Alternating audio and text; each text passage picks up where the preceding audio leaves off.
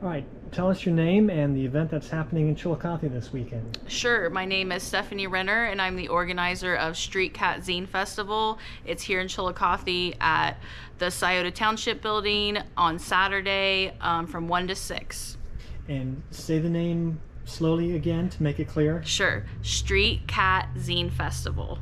So tell us what a zine is. Sure, so zine is short for magazine, so it's basically like a DIY publication. You can make it about something you're interested in, your favorite food, a special memory you have.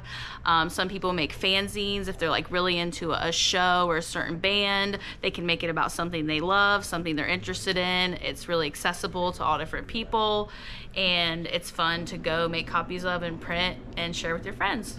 And this has been a cultural phenomenon for the last, what, 20 years or so? Yeah, it definitely grew out of like sci-fi writing and the punk scene, like DIY, all that kind of stuff, yeah. So it's at the Scioto Township Hall on Watt Street at Washington Avenue? Yes. There at the railroad tracks? Yes, right there at the railroad tracks.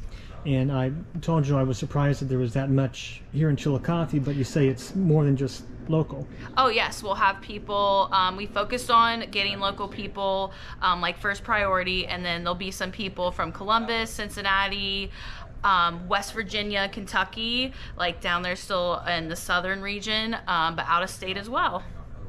So how can people learn more? People can learn more if they go to streetcatzinefest.org. We're also on Instagram, Twitter, and we have a Facebook page. And does Street Cat refer to anything specific? Yes, so like Street Cat Zine Fest, the name came from a special street cat in my life that we had. If you see the flyer, her picture's on the flyer, like the logo is on everything. That's her. She was an actual street cat, little buddy I had, and she inspired the name of the Zine Fest.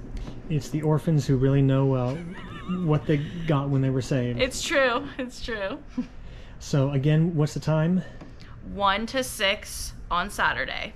All right. Thank you very much. Thank you.